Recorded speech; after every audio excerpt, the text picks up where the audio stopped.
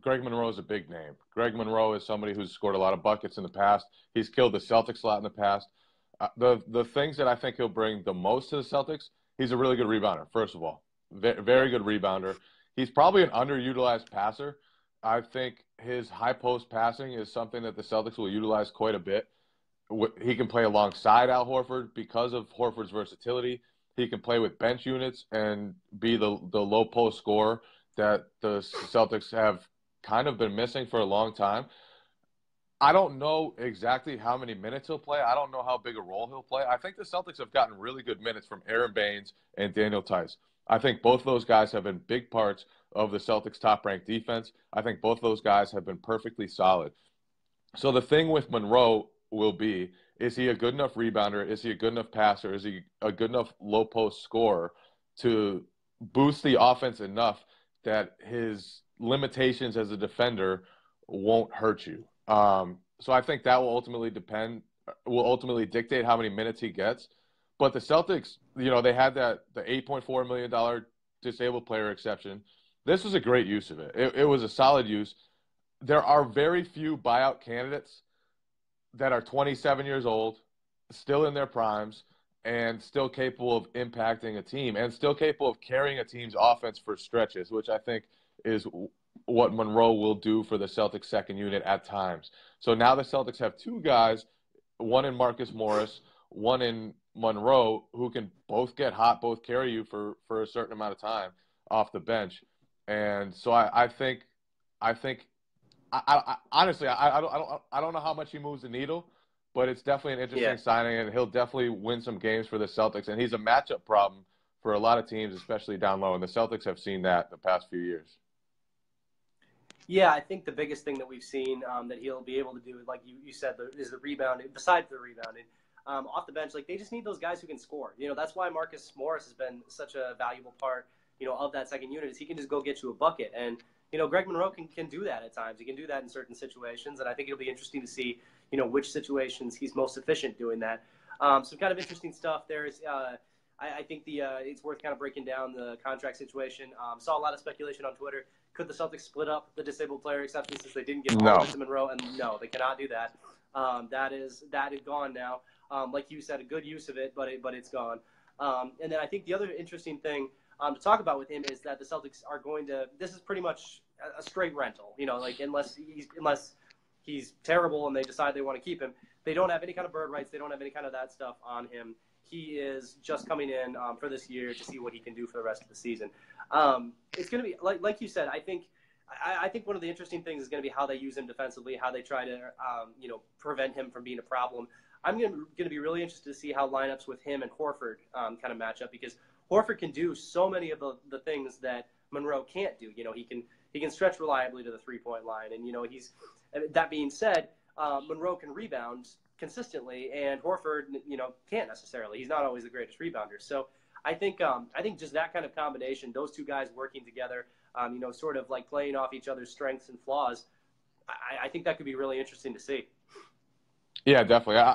Honestly, Brad Stevens is really good about utilizing guys passing. You've seen it with Horford. Yeah. Last year, he set a career high in assists. This year, he's on pace to shatter that. And the Celtics run a lot of offense through Horford. I think they can use Monroe in similar ways. Dating back to his time at Georgetown, he's always been a really good passer, a really willing passer, a really talented passer. And I honestly, I believe that's the most underutilized part of his game is how well he passes.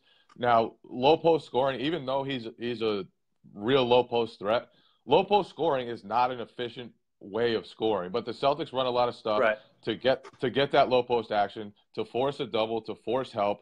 And he could free up guys for 3-point shots. He could free up guys off the cuts, similar to the way Horford does when he gets posted up. So it'll be really interesting to see how they decide to use him, whether they turn him into like their low post passing hub for the second unit, whether they just try to run a lot of offense through him with that second unit. Obviously, they need scoring help. They haven't been a great offensive team all season long.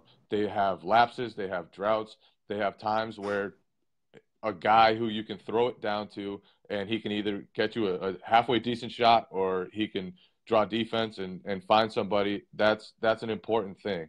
So he gives them a dimension that they haven't had, and Yeah. and really something they probably haven't had throughout Brad Stevens' tenure. I'm trying to think of another low post player that they've had. I would say Jared Sullinger is probably like Yeah. the closest, but Monroe is far more of an ox down there, far more of a low post scoring threat, and he's just huge, and he's a good rebounder. So this was a solid use of the DPE, definitely, and now it's gone. Now all those other weird dreams are gone. The Celtics could still go out and trade for somebody, though. I do think Yeah. they would still like another perimeter scorer. I do think they would still like someone who can fill it up from outside, whether it's Tyreke Evans, Lou Williams, whoever else the case may be. I don't think they're going to want to surrender a lot for one of those guys, because I do think they very strongly value first-round picks and second-round picks. And I think with how expensive their roster is going to be in the future, getting cheap talent with those picks is going to be important to round out the rest of the roster. So I'd be surprised if they spent a lot on a rental, but I do think that you'll see them add a perimeter scorer, try to get some more shooting and scoring for that second unit. Yeah, I wanted to ask you about that, because one of the things when we've talked about Monroe a couple of times now, obviously, because there were the rumors on, I believe it was Wednesday, and there's been kind of this little build up ever since he was bought out. I was curious, what you thought, because you originally, weren't totally sold on his fit, and it made sense why you wouldn't be, because again, this is a guy who just doesn't fit a lot of the Celtics sort of. He doesn't really fit the Celtics ethos. Like, he's not that kind of versatile, switchy defender. This guy who can play a bunch of different positions. He doesn't stretch the floor. I'm curious, what do you think would be like a good next move, considering that they brought in somebody, like Monroe, who doesn't necessarily fit, what they like to do generally? I think the reasons why I didn't think Monroe was a perfect fit are what you just said. Like, he doesn't stretch the floor.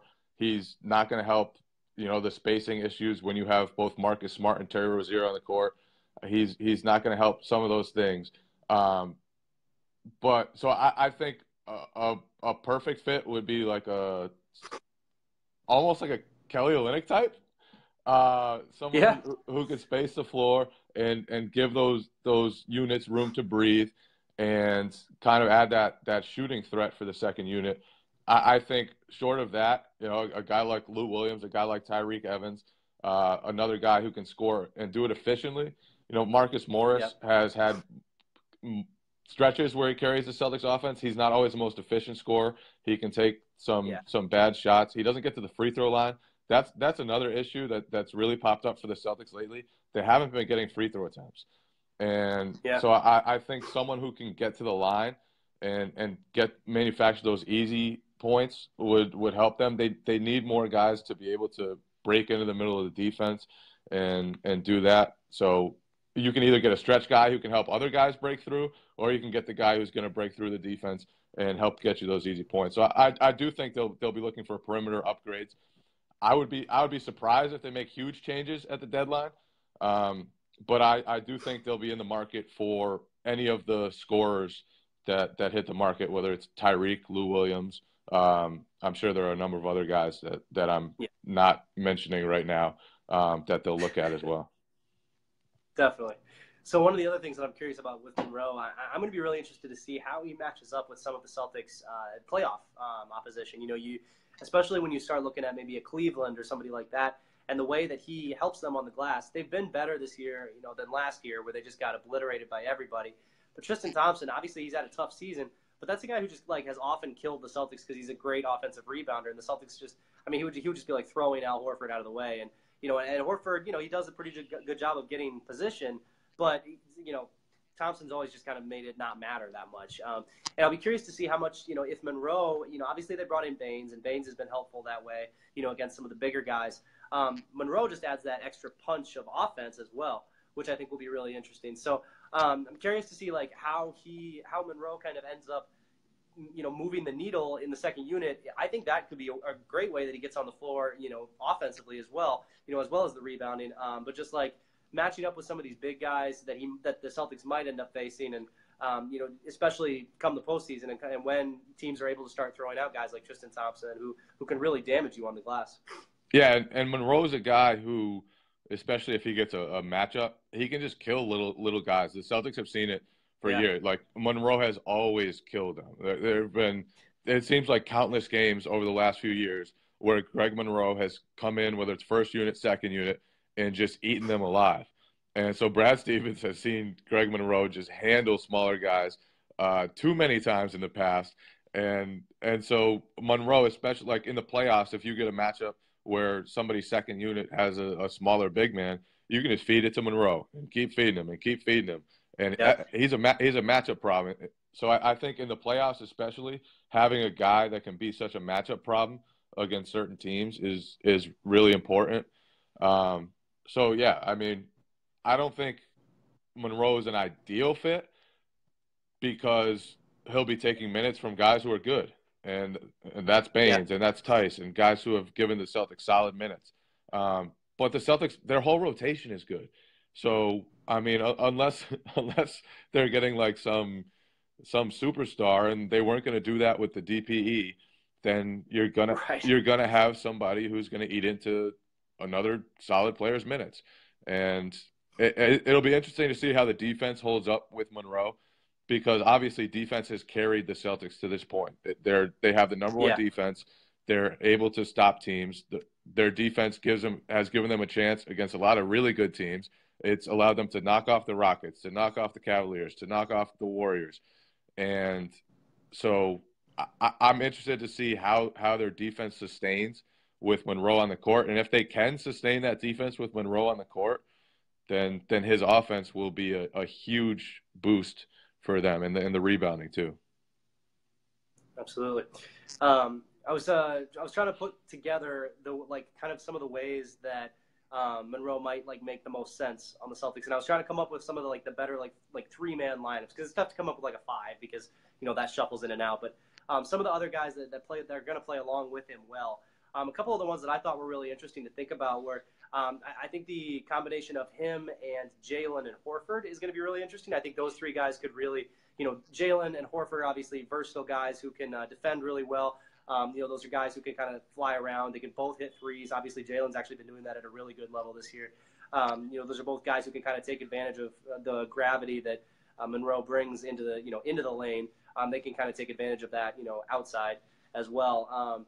And then I think obviously if you flip flop Brown and Tatum, you might not get as much defense out of Tatum, but you can still get that floor space, and you can still get that guy who can attack closeouts and all of that as well. Is there any kind of 3-man lineups, or even bench units, or anything that kind of stands out to you that you're kind of excited to see? I think if you put shooters around Monroe, give him space to operate, give him threats to pass to, I think that's when he'll be at his best. I do think you'll have to be cognizant of having defenders around him too. You don't want to stick Greg Monroe out there with not that the Celtics really have bad defenders though. So I guess that's not too much of an issue when they play almost all plus defenders. But yeah, so I just shooters, I guess, would be the main thing that Stevens will do. I am really interested to see how they use him in high dribble handoffs and things like that. The ways that they've used Horford, that I think will really maximize his passing.